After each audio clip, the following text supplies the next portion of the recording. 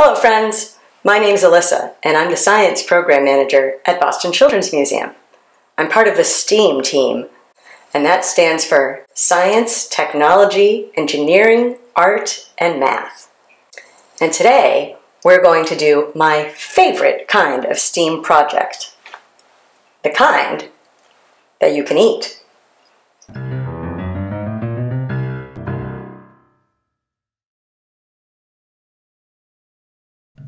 Here's the things you'll need to make your Play-Doh. Marshmallows, cornstarch, powdered sugar, also known as confectioner's sugar, coconut oil, and, if you want to, food coloring. You will also need a couple of containers. One of them needs to be microwave safe, some measuring spoons, and 1 or 2 regular spoons. Start by measuring 3 tablespoons of cornstarch and 1 tablespoon of powdered sugar into a container and set it aside.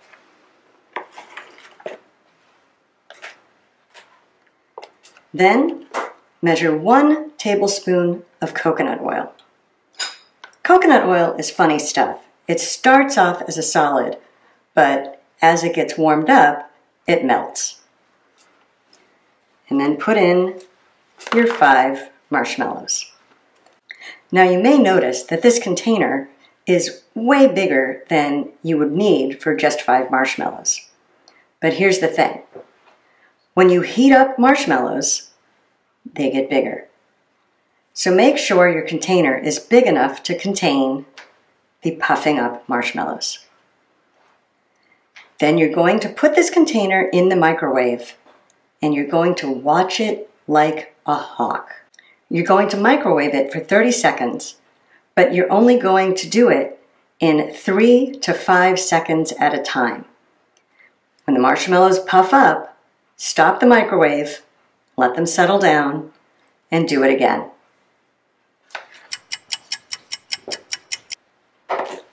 Your marshmallows are going to be really hot, so be careful and use a spoon to kind of stir them with the coconut oil into a lump.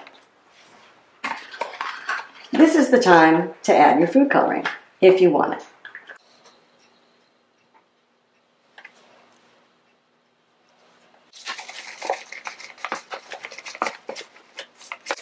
Once you've got a marshmallow lump, drop it into your container of cornstarch and sugar. Coat the whole thing with the powdered mixture and then just wait a moment for it to cool. Once it's cool enough for you to touch, just start kneading it, just like you would bread dough.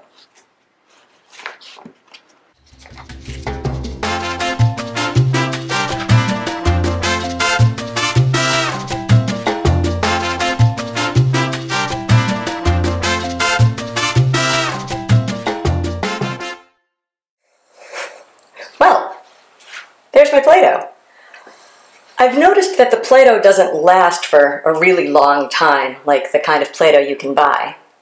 But when you're done with it, or even as part of your playing, you can eat it. You can see that 5 marshmallows doesn't make a whole lot of Play-Doh, but you could try making a few batches in a few different colors. And if you do, please send us photographs or video of the marshmallow Play-Doh that you made. If you enjoyed this video, don't forget to follow us on social media and subscribe to us on YouTube. Just click the big red button. Thanks for joining me today. I'll see you next time.